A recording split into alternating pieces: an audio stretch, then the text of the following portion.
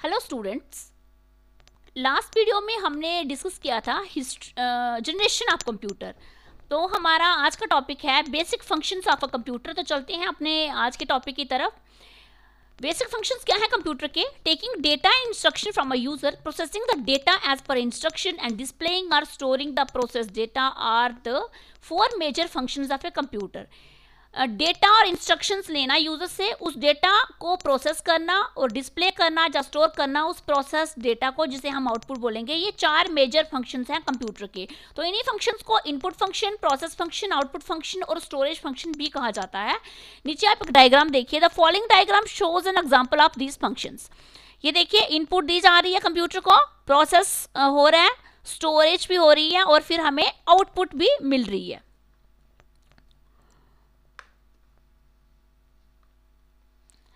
To provide these functions, a computer uses its components or devices. ये जो functions हमने पढ़े, इन functions को provide करने के लिए कंप्यूटर क्या करता है? अपनी devices को, जो अपने components को use करता है। Usually components of a computer are designed to perform only one of these four functions. Usually क्या होता है, जो कंप्यूटर के components होते हैं ना, वो इस तरह से डिजाइन किए जाते हैं कि वो एक ही फंक्शन को परफॉर्म कर सकते हैं इनमें से।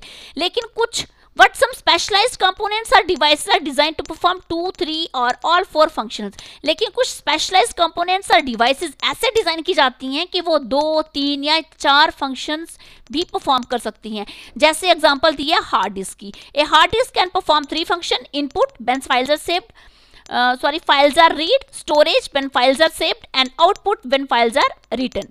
Components or devices of a computer based on the function in which they are used can be classified into 4 major types: the input devices, output devices, storage devices and processing devices.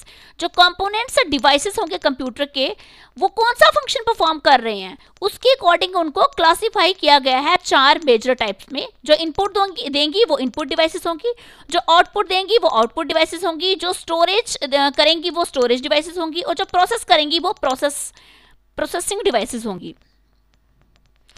Input function and devices. A computer is a data processing machine. It does nothing until a user provides the data that need to be processed and the instruction that tell it how to process the data. Computer क्या है, हमने पहले भी discuss किया था। Computer एक data processing machine है। वो कुछ नहीं करेगा जब तक यूजर, जब हम लोग उसे डेटा नहीं प्रोवाइड करेंगे कि ये डेटा है और ये इंस्ट्रक्शंस हैं, इसको ये चीज़ चाहिए, हमें इसको प्रोसेस करना है।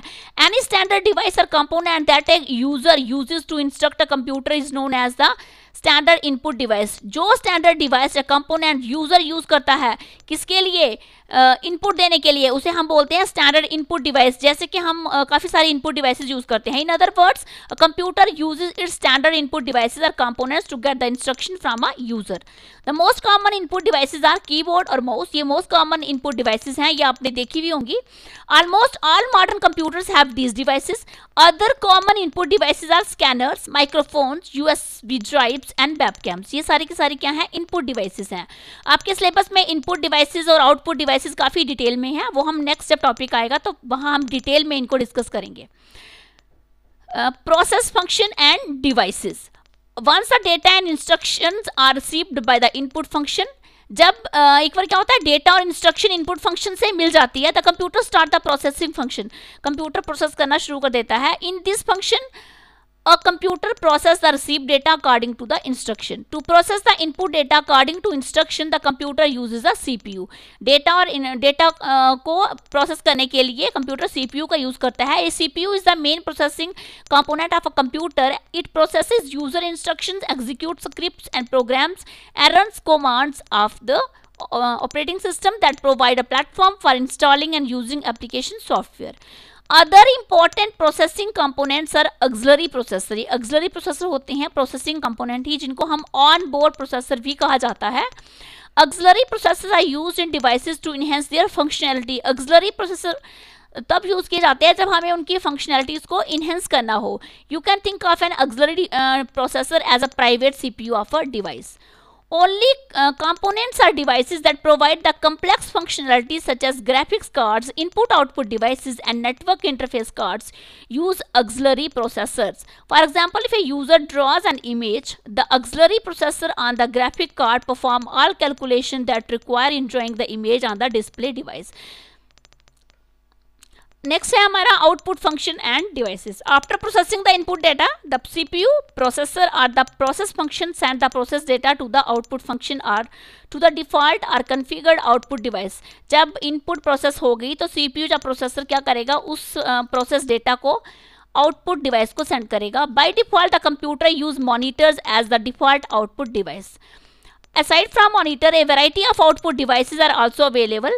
Each output device presents the process data in a different form. For example, a monitor, a printer and a speaker displays, prints and plays the process data respectively. ये सारे क्या हैं, आउटपुट डिवाइस हैं. Monitor हो गया, printer हो गया, speaker हो गया. मैंने आपको बताया था कि हम डिटेल में इनको बाद में डिस्कस करेंगे. A user based on his requirement can connect and use 2, 3 or more output devices to the computer. For example, after viewing the process data, user can send it to the printer for printing. Next है हमारे पास storage function end devices. Storing information and storing data and information is the fourth major function of a computer. Data या information जो होगी उसको store करना, ये भी एक फंक्शन है कंप्यूटर का. This function allows us to save the process data for letter use. जब हम प्रोसेस डेटा को सेव करते हैं तो लेटर हम बाद में उसको यूज कर सकते हैं. To store data and information a computer uses 2 types of storage components, temporary and permanent. Temporary storage components are use to store data temporary. जैसे इसका नाम बताता है टेम्पररी, तो ये टेम्पररी स्टोर करेगा डेटा को.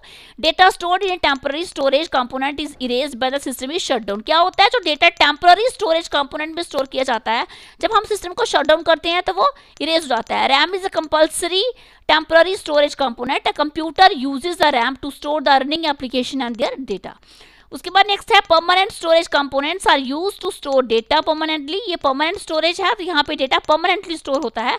Data stored in a permanent storage component is not erase when system is shut down. ये डेटा जब हम सिस्टम को शट डाउन करते हैं तब इरेज नहीं होता, ये स्टोर हो गया होता है, ये परमानेंट स्टोरेज है. The hard disk is the most common permanent storage component. Usually all computers have at least one hard disk to store data. Other common permanent storage components or devices are external drives, USB drives and CD and DVD.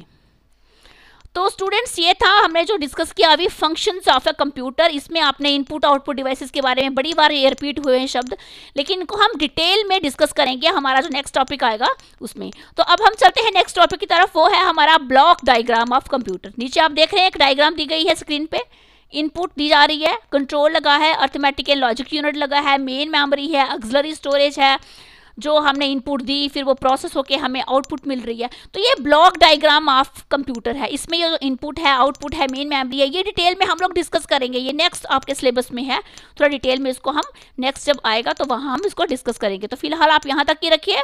Okay students, thank you and all the best.